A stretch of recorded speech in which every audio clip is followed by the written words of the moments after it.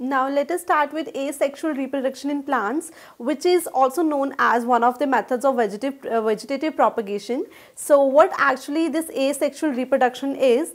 Asexual reproduction does not involve formation and fusion of the gametes or sex cells, and that's why we call it asexual reproduction. However, in sexual reproduction there is the fusion and the formation of male or female gametes, and the fusion leads to formation of an embryo or a zygote. And what this asexual reproduction comprises, binary fission is one of the example of asexual reproduction, fragmentation, spore formation and budding, which happens in different organisms. So these are various examples of asexual reproduction, and this asexual reproduction involves only one parent, and offsprings which are produced, they are genetically identical to their parents.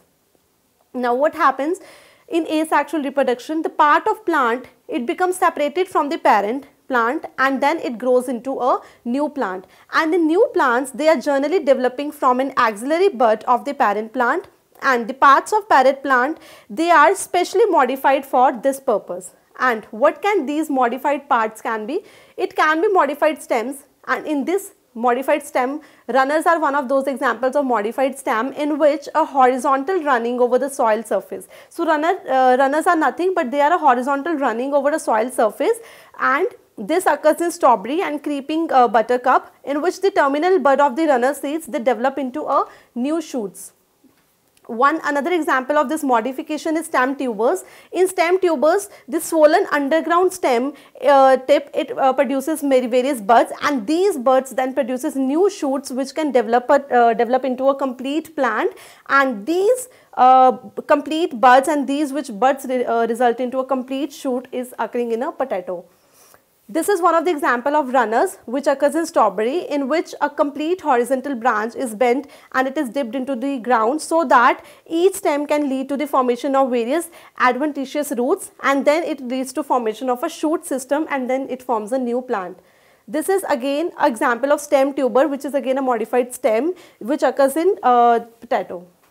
The next example of this modification is the modified roots, and this modified roots occur in root tuber, in which the swollen fibrous roots, they convert into a complete shoot system and a complete plant, and examples are dahlia and lizard selenodin. So these are various examples of the modified roots. However, in taproot, the swollen roots, they are meant for the storage of food and they are not at all a reproductive organ, or we call it sometimes biennial plants such as carrot and turnip. So these are few examples of taproots in which the swollen roots, they are not meant for reproduction. However, these swollen roots are meant for the storage of the food. This is one of the example of this root tuber, which is dahlia, in which this is a swollen fibrous root which give rise to a root system, and then this root system completely develops from a single bud.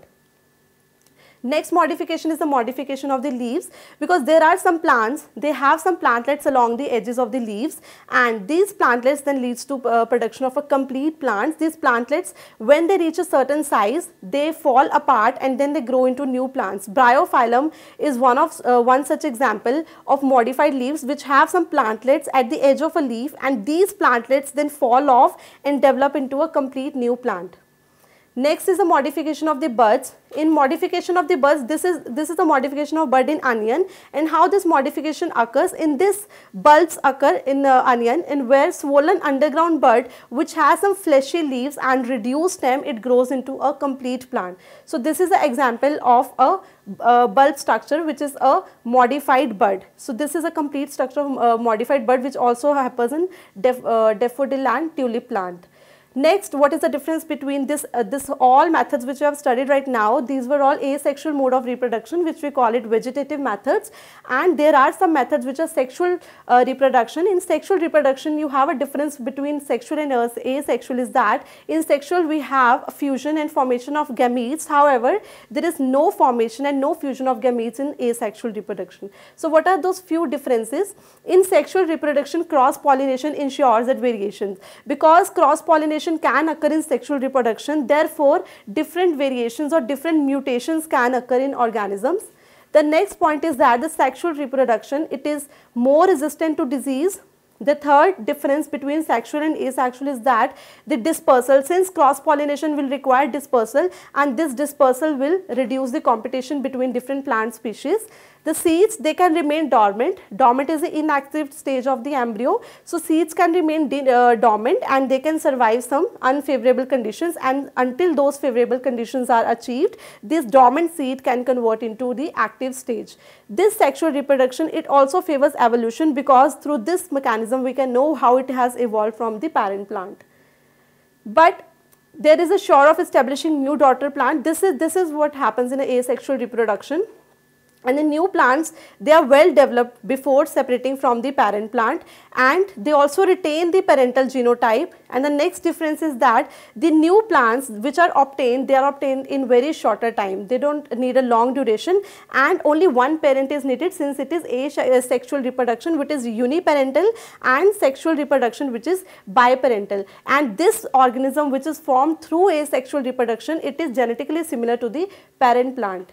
The few other differences between sexual and asexual is that the seed production, sexual reproduction, it is complex and a lot of seed is produced. However, only few new plants are obtained.